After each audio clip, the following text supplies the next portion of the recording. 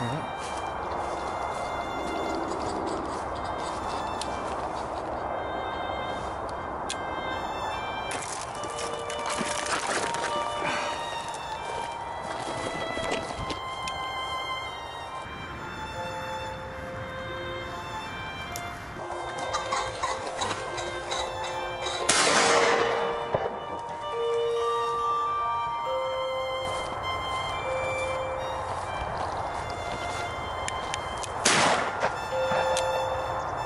Safety.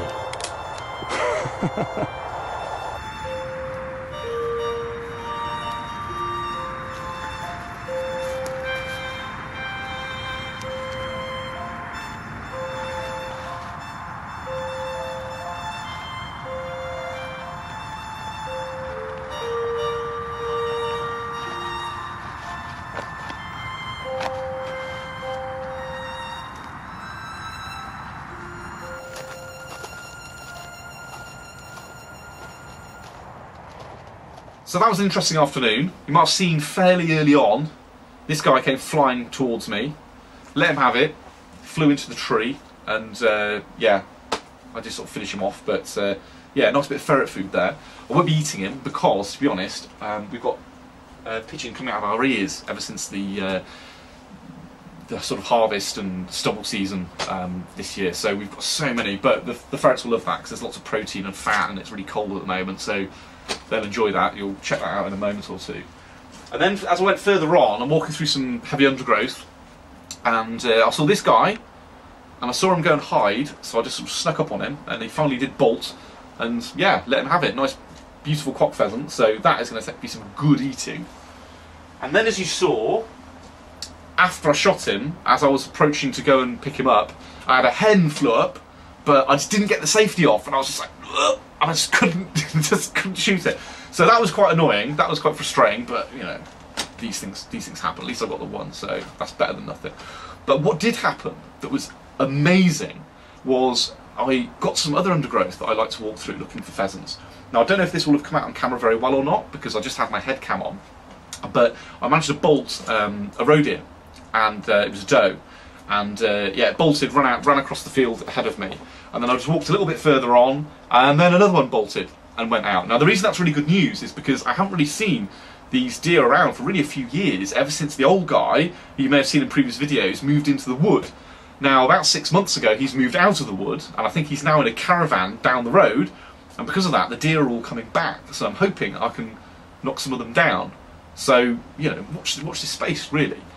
In other news, now this is a bit weird because basically you'll probably find this video is a bit late compared to my last one, and there's a very good reason for that, and that is because my internet got cut off, and it's a nightmare. You know what it's like, you're phoning India, you're trying to sort all this stuff out, and you know, they're saying, oh, your modem's broken, because I've got an OpenReach modem and an Apple router, and they're like, oh, your modem's broken. I'm like, I don't think it is.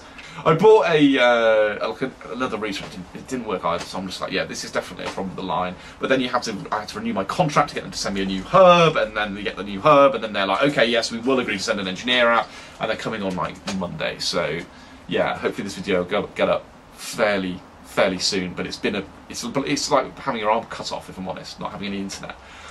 But in other news, because I will get something else out this week, hopefully, because I'm doing something tomorrow with Tom, so again, watch this space. But in other news, over Christmas, it's going to be a bit tricky, because I don't know how many videos I'm going to be able to put up, only because I'm going to South Africa. And I will be taking my laptop, I am staying with family, so in principle I should be able to knock out some videos, but I am going to be very busy, so I don't know kind of how it's going to pan out. But what will definitely happen is I'm going to get some amazing footage. I'm not going there particularly to hunt, although I am going on safari, and I am going to do lots of things, really. So there should be some good footage. I mean, I may be able to do some pistol shooting while I'm over there as well, so that'll be good. And I want to also investigate the problems they've got over there a little bit as well, because believe it or not, the Afrikaans are on the verge of being genocided, and the economy is also tanking in South Africa now, because they've basically started seizing farms and murdering farmers, and because of that all the foreign investors have left, and you know, it's typical socialism basically, and the economy is just really struggling. And you know, you've got all these people who used to be like teachers and doctors and things like that, and they're now living in shanty towns. So yeah, I may investigate that a little bit if I can, because yeah, that's something I'm quite interested in. So you may be interested in that too. I don't know. But anyway, as I said, you know, we'll have to see kind of how it pans out. So just please bear with me. And of course, don't forget to become a patron. You guys are just amazing, and I love you. And if you're here, I would just give you a hug, because all of you are amazing. And you know, if you want to become a patron, then just sign up. Don't think about it. Sign up, and you'll get to go in the credits at the end as well. Anyway, let's go and feed the ferrets. All right, I've got the night vision on. Hopefully that's going to work. Hello. Yeah, I think it's working all right. Now it's interesting because Arthur, we've got a great system for him, because we feed him in this hutch now. They have to go through that little sort of hatch there. Oi, don't escape. They have to go through that little hatch there, you see, in order to get in.